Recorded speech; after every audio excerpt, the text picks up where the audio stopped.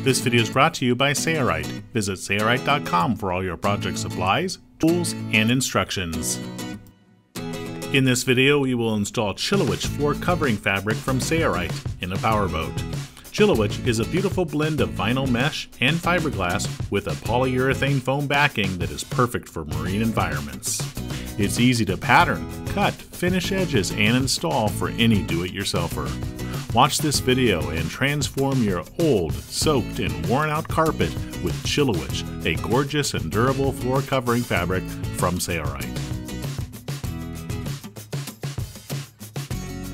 Let's get started and show you how to first pattern Chilewich floor covering fabric from Sailrite.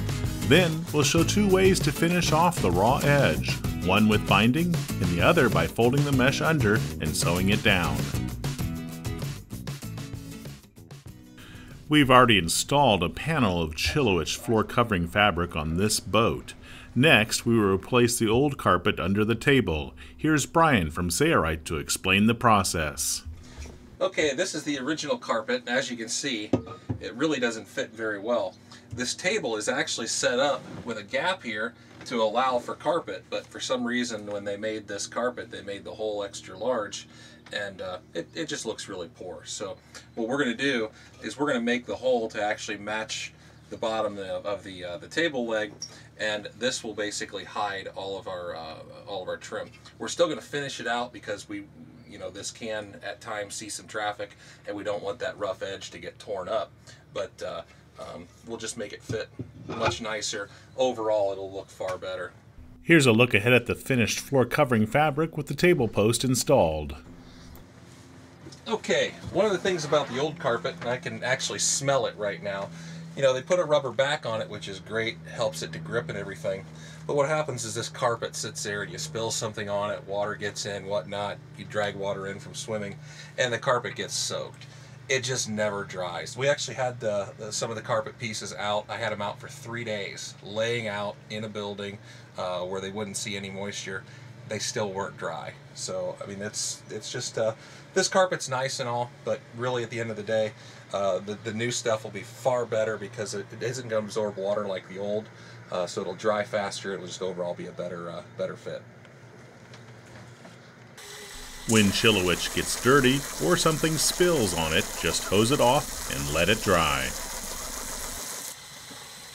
If the old carpet fits well, you can use that as a pattern, but if not, we recommend patterning. To pattern, we use 3M filament strapping tape and apply it around the perimeter of the opening to be fitted with the Chilewich floor covering fabric. Then a double-sided tape called Seamstick for canvas is applied on top of the 3M filament strapping tape. This strapping tape makes it very easy to remove the double-sided tape from the fiberglass surface when you're done.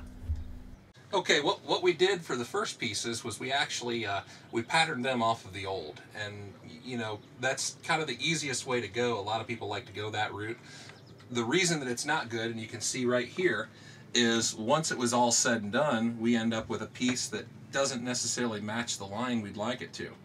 So the reason that we're going to do this one on the boat is really twofold. One, we want to make sure we have a good fit. We already showed how poorly it fit around the table, but more importantly, we're going to make this piece match up.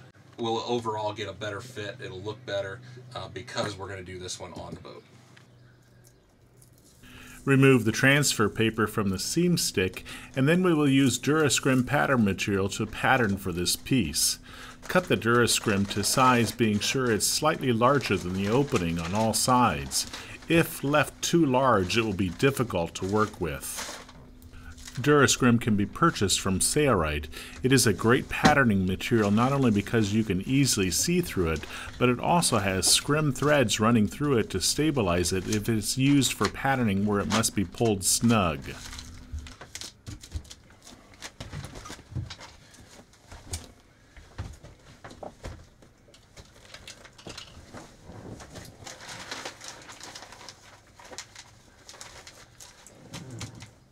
Because we use Seamstick, double-sided tape, it is easy to remove the patterning material and reposition it if we are not happy with its position. Brian is having some permanent marker issues. We only brought one marker, so hopefully it'll work. Here it goes. Simply trace on the pattern material with the marker where you want the edge of the Chilewich floor covering fabric to stop. If you plan on using binding on the edges, try to make the corners rounded rather than a 90-degree turn. This will make it easier to sew the binding on around the corner without having to cut it off at the corner. A little later on we'll show folding the mesh under and sewing. If you pick that method, the corners can be a 90-degree turn. Here, Brian is marking the hole for the table's post. It is always a good idea to label the pattern for easy and quick identification. The pattern material can easily be removed, leaving the seam stick on the strapping tape every time. One more very important factor that needs to be considered for applications where multiple panels are used is the weave of the mesh. We will lift this adjacent panel and look at the underside of it. Notice the arrows? They should always be facing the same direction for any and all panels, so the weave looks consistent between all other panels. Brian will use Seamstick and place a few strips on the pattern material to hold it in place while we trace around it. However, the Seamstick for canvas is way too aggressive and does slightly damage the polyurethane foam backing when it is removed. So, if a double-sided tape is used, be sure it is less aggressive prior to using it. The damage is minimal, but we'd rather not have any.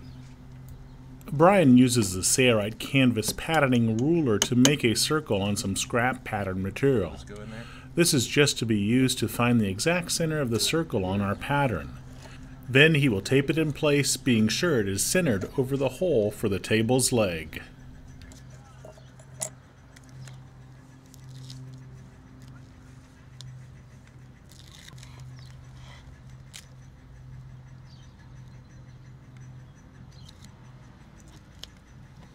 Now the pattern is flipped so the writing on the pattern material is facing the underside of the Chilewich foam, and the arrows that were struck on the pattern material are going the same direction as the arrows printed on the foam. So here, you want to show that now? I got it, yeah. Arrow. Brian uses the basting tape strips to hold the pattern material to the foam. But as stated earlier, they turn out to be rather too aggressive for the foam and slightly damage it. He cuts the pattern material to size and then traces around the edges with a soapstone pencil.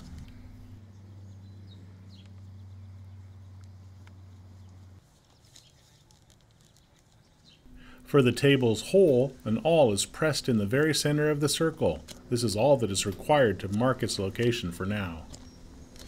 Perfect. Now the pattern material can be removed. The basting tape's a little bit too aggressive.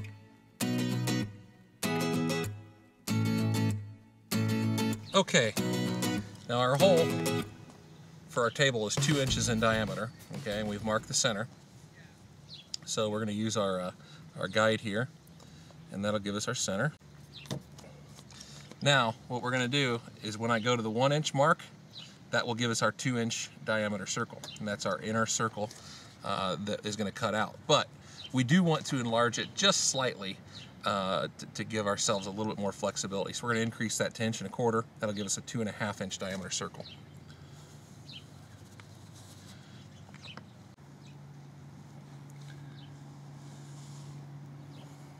So this is our entire cutout circle. Now, we need to have some material to unwrap. So we're going to cut just a 1 inch diameter circle, which is where we'll cut the actual face material away.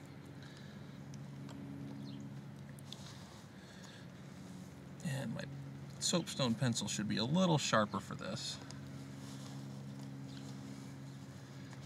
but I think we'll get through.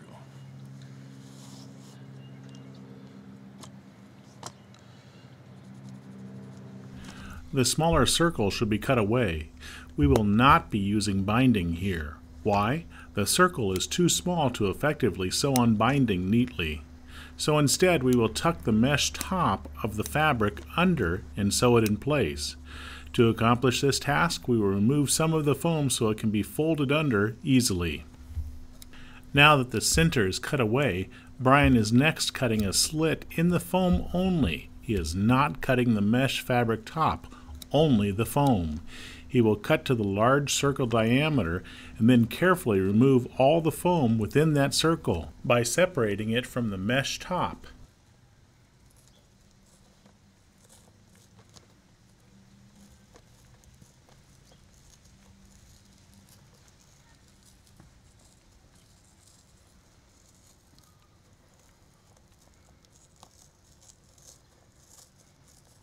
Once it is separated to the large diameter circle line, he will then carefully cut away the foam with scissors, being careful to not damage the mesh top fabric. We will show completing the circle opening after the binding is installed, so stay tuned for that. Use scissors to cut the Chilewich floor covering fabric to the appropriate size following the line you struck down.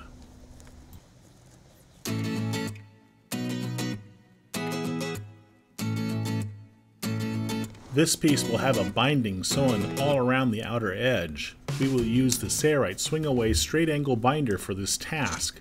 We are also using a 1-inch wide Sunbrella acrylic bias binding in the binder to give it a finished look. The Chilewich floor covering fabric is rather thick, and thus it does take some effort to be sure it is feeding well into the opening of the binder. It's also a good idea to check your tension on the thread prior to sewing all the way around to make sure the tension is correct.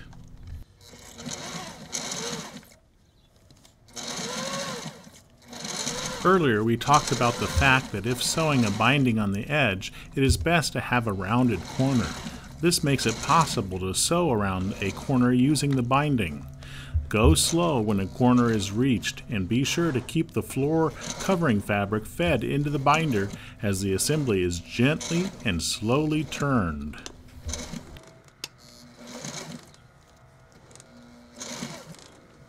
After this piece is done and the table's hole is finished, we will show an alternative to sewing a binding on the edge, so watch for that in this video a little later on.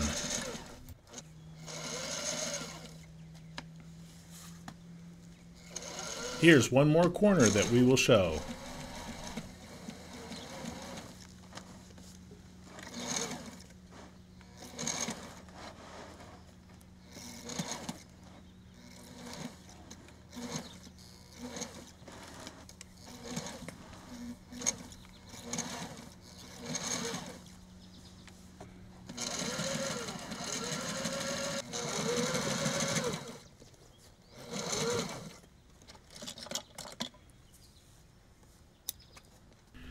When the original starting point is reached, the binding will be cut with the Sailrite edge hot knife to help seal the edge and keep it neat.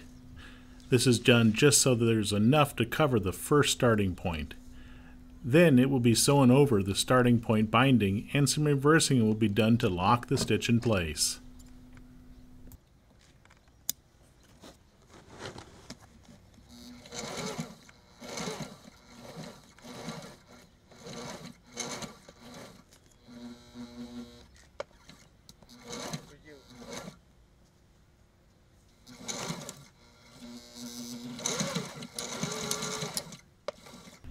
Since the center hole for the table is very small, we will not use binding on that edge. Instead, the mesh fabric will be folded under.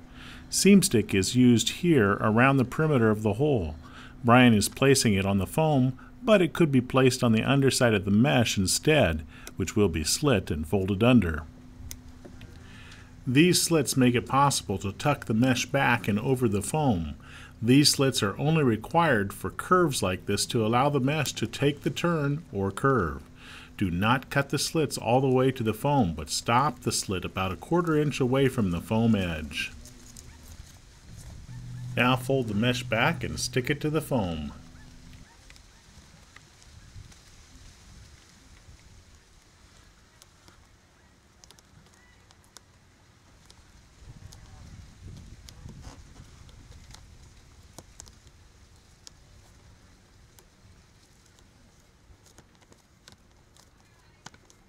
The binder will need to be removed from the sewing machine, so this whole assembly can be fitted under the arm of the machine without unnecessary obstacles.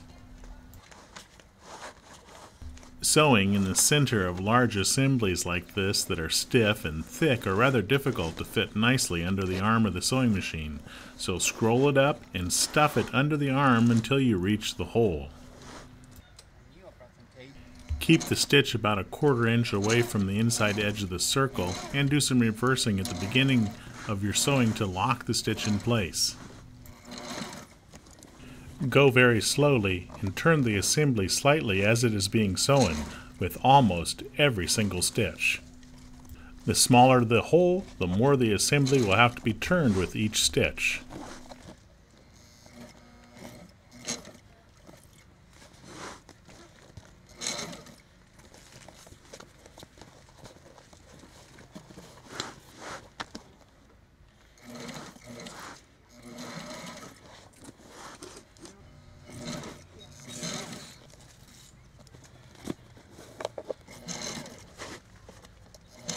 When the first stitch is reached, do some more reversing. Here's what it looks like when we're done.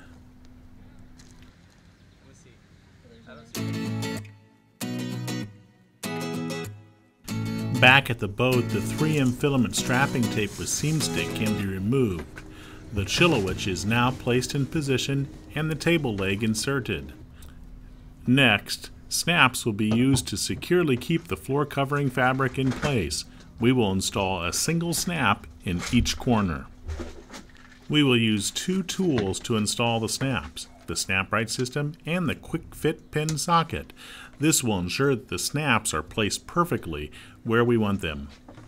The quick fit pin socket is snapped over the snap stud that's already installed in the fiberglass, and then the Chilewich floor covering fabric is pushed down until the pin is pushed through the fabric. Do this at all corners or anywhere you want a snap installed. Then we will install a snap one at a time using the Sailrite system. We will use the Sailrite button die and the Sailrite socket die with mandrel, all included with the system. The button die screws onto a standard riveting tool.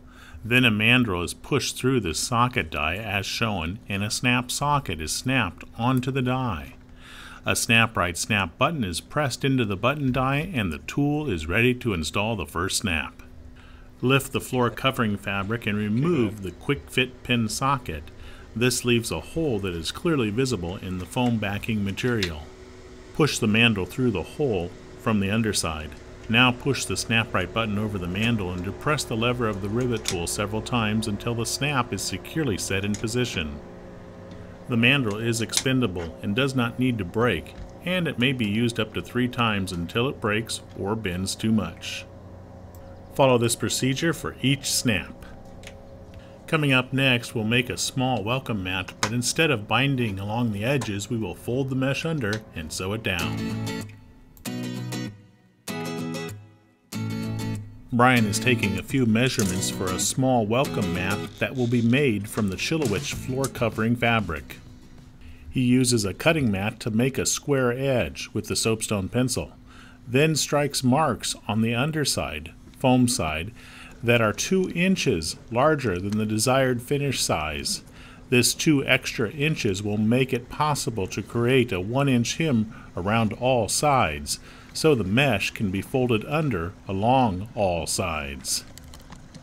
An inside line will be placed 1 inch away from the outside line. This is best done by using the acrylic ruler available at Sailrite.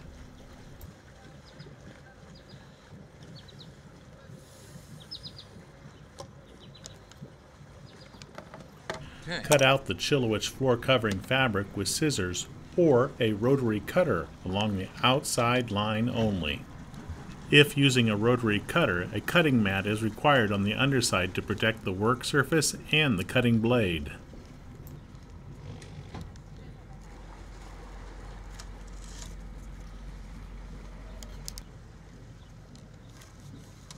Peel back the foam and fiberglass backing from the mesh fabric as shown in the video. Peel it back only slightly past the inside line.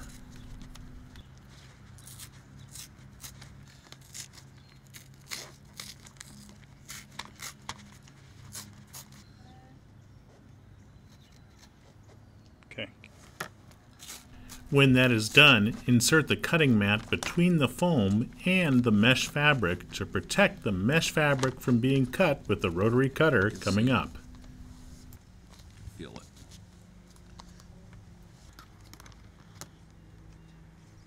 Use the acrylic ruler and place it against the inside line, then use the rotary cutter to cut away the foam, being sure the cutting mat is directly under the cutting surface. Follow that same procedure for each side.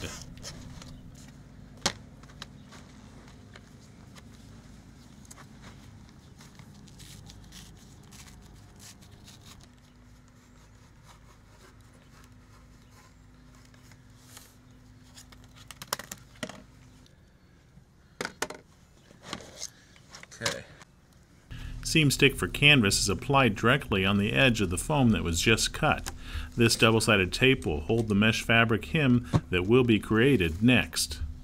It is also wise to create the first two hems along both opposing ends, so the corners can be completed on both ends when creating the hems on the other edges.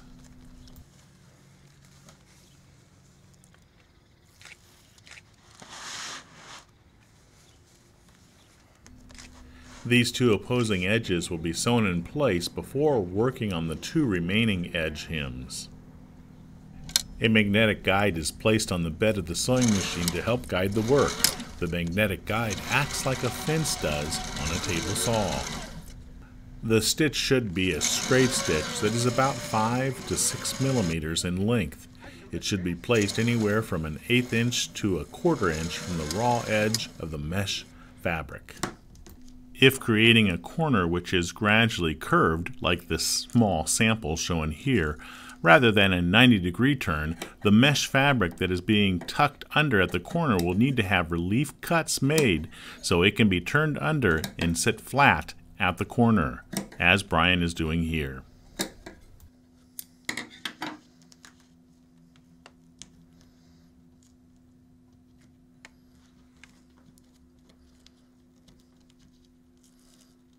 This small sample has not been sewn down, but turn it over and you can see it will look great when finally sewn down.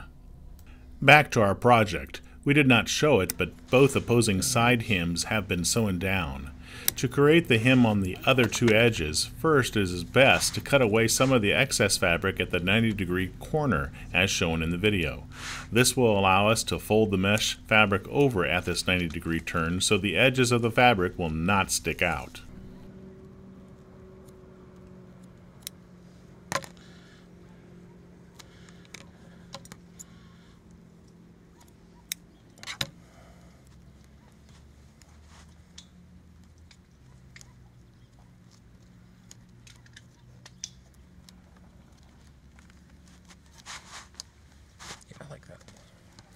Here, I'll do just cut a notch right here.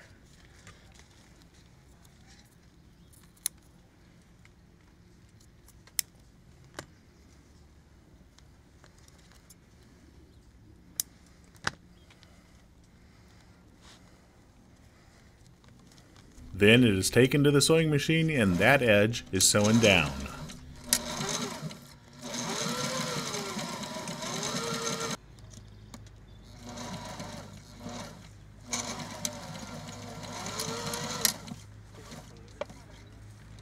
Here is a close-up shot of that corner.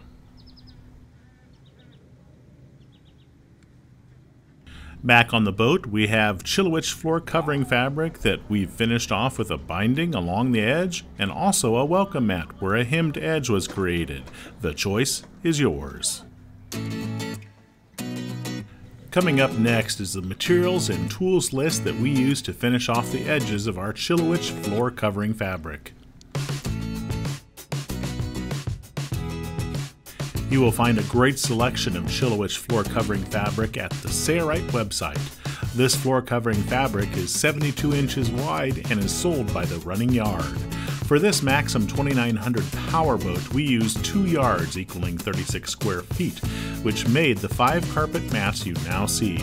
Chilewich not only makes great boat carpeting, but it's also great for outdoor rugs, wall-to-wall carpets, both indoor and outdoor, placemats, coasters, and much, much more. For more free videos like this, be sure to check out the Sailrite website or subscribe to the Sailrite YouTube channel. It's your loyal patronage to Sailrite that makes these free videos available. Thanks for your loyal support. I'm Eric Grant, and from all of us here at Sailrite, thanks for watching.